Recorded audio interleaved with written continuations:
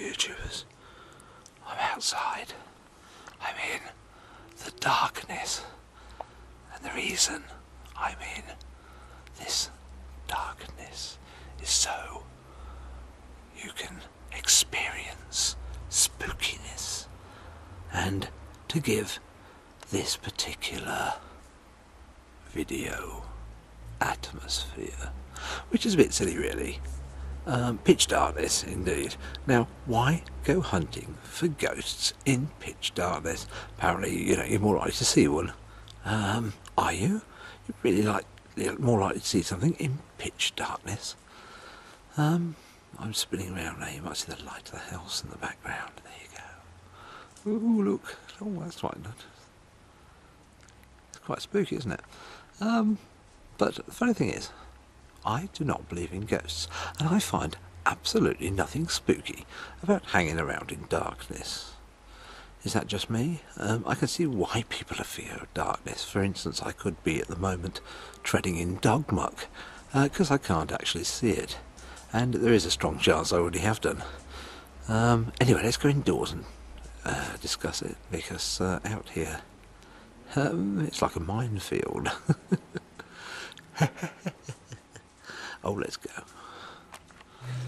Actually, I thought, stuff going indoors, I'll do it tomorrow when I'm down by the river in Buckinghamshire, the River Ouse, and thought it'd be a good opportunity to do a ghost sort of talk.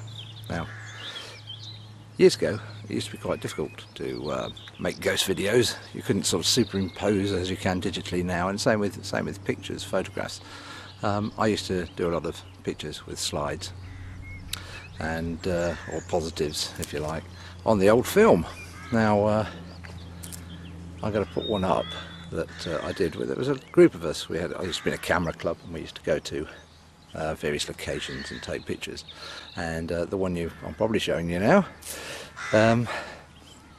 is a picture of a church, and in order to get something different, I decided to be a bit clever and put a ghost in mine. Now so you can probably see where we put the ghost by the altar. Now, this picture was done without any real trickery, because it had to be done in one take, and it was quite easy to do. What you basically do is put some very slow film in, and open up make a very small aperture on your camera, and take a picture over it was about a 1 minute exposure. And during this time, for the last 30 seconds, I got someone to run in and kneel at the altar and stay still for the last sort of 30 seconds. You couldn't see him running in because it wouldn't show up, because he did it fast. Easily done, and yet pictures like this do appear. My dog's just gone in the water. However, pictures do appear of ghosts at windows, and you can see through them and things like this, and they're very easily done. So they're actual nonsense. And of course, the videos today are, if you look on YouTube, a lot of their videos are absolute nonsense. There's no real proof of ghosts on video. Anyway, I'm going to carry on a bit because I'm in a strange... The room that I'm currently standing in is about 300 years old. The floorboards creak, as you probably hear just below me. And if you look at the doorway, for instance, which is behind me now, if you look at sort of the doorway, you see how the door frame sort of bends. You can probably see that. But just beyond that doorway, there is a staircase. And I was working in this old room with a colleague one evening after closing, and we'd locked the doors downstairs, so there was nobody else in the building. And as I say, an old building, about 300 years old, very creaky. And we're working in this room, and all of a sudden we heard footsteps coming up that stairway. Let's go to the stairway.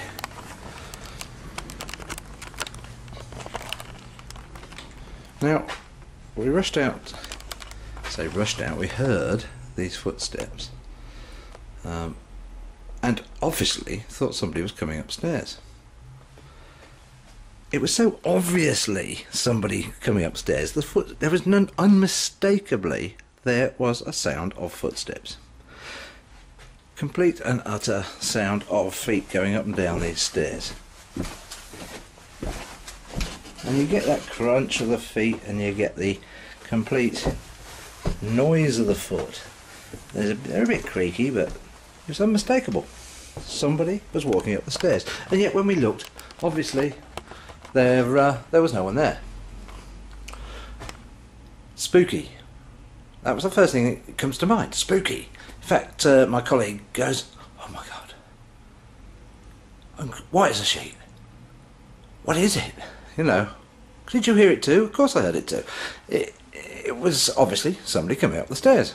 But I didn't suddenly go, "Oh, it's a ghost. Must be a ghost."